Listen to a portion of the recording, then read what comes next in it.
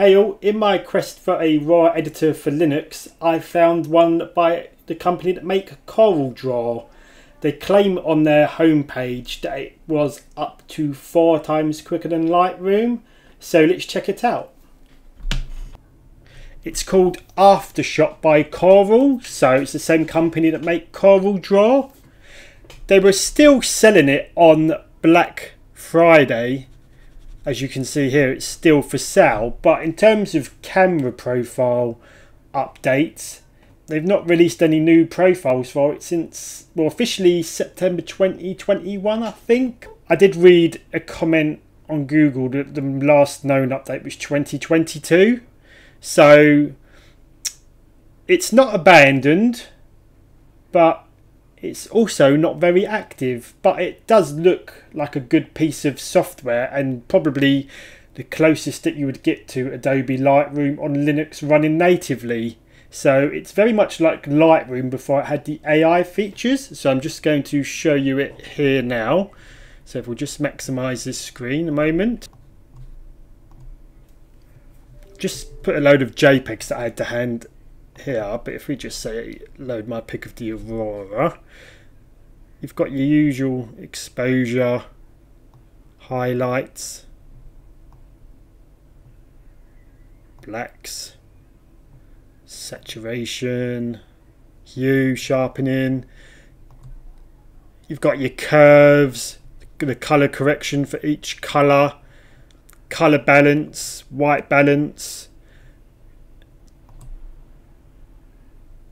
You've got a more detailed exposure there. Actually, you've got more than Lightroom there. You've got your lens corrections, metadata, plugins. You've got your color equalizer here, which I'm sure I had a color balance as well. Let's have a look. Somewhere here, I could have sworn I saw it. Oh, here we go, color balance. So it's also got like the linear grad and radial grad features, but that is an additional plugin you have to buy. So I think their business model is to sell you this for 50 quid and then you have to buy the plugin separate, but it still is a one-off fee rather than a monthly membership. So I'll just go to the website. Okay, so if we go here, view Aftershot plugins, it's got Corel grad filter, Pro graduated neutral density and color filter. So a little bit annoying that you've got to get that separately, but at least you've got the option. So I also noticed, if we go back to Aftershot products, I think it was under features, it's got OpenCL support.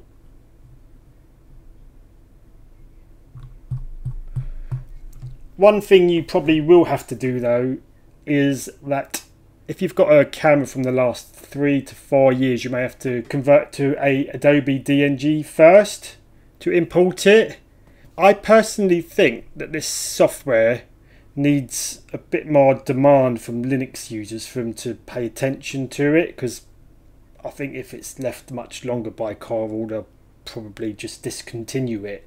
So in the description, I'm going to put a link to the feedback page.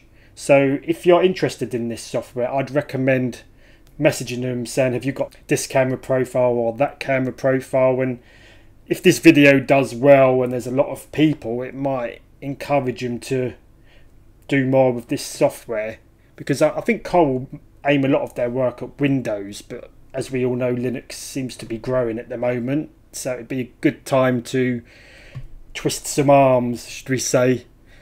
Anyhow, when you do want to install a color profile that does already exist, if you go to the software, you just go get more within the app and that will open a web browser page, and you've got this Aftershot Pro plugins, and then down the bottom here you've got all the camera profiles. So for me, I've got a Panasonic S5 II and I downloaded this one. So you just save that, and then to load it you just go File, Install Camera, and then you just go to your downloads folder and select it, and it will say would you like to install this, and mine says replace because I've already installed it. But I've got a Panasonic S5 II, and when I loaded my raw file. It didn't seem to want to load, so I'm probably going to have to convert that to DNG. This is the most Lightroom-esque raw editor that runs natively on Linux that I found, and I could live with this if I had to live just on Linux. One thing I have noticed is it seems to have like a double window frame, so I'm wondering if Corel have just put their own wrapper around the Windows version, or whether they've done it like this because of the different distros.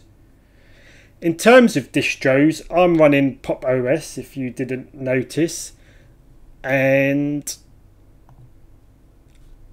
to install it I just had to click download trial and then go instructions terminal installation, because the Ubuntu 16.10 or later didn't work off the bat for me. So if you go here, you've just got to follow this bit here. So go to terminal, change directory to downloads, and then just do a couple of sudo commands, and it installed straight away. I didn't have to do any dependencies or anything. So it's yeah, it's decent, but I wish it had more users so that it's not been abandoned. Basically, the 4 times Adobe speed I think is a bit of a bold claim, or up to 4 times.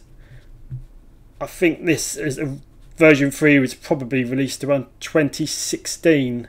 So let's go back to the overview, and it says Corel Aftershot Pro 3 is up to 4 times faster than Adobe Lightroom. It's got a bit of other creative fluff, but it's got a compared to Lightroom PDF here. I'm going to have a look at that in a moment. Actually, I won't do it now. But anyhow, yeah, I'm still finding software. It's surprising the commercial software for Linux is quite deeply buried. So I think if they did a better job of marketing it. That being said, I think some Linux users have a rep for only wanting free stuff. But for me, as you've probably seen me say, I just want a operating system where you can use your own hardware. I love free software, but I don't mind paying for it if it's decent as well. So anyhow, don't forget to subscribe if you want to see what I find next, and all the best.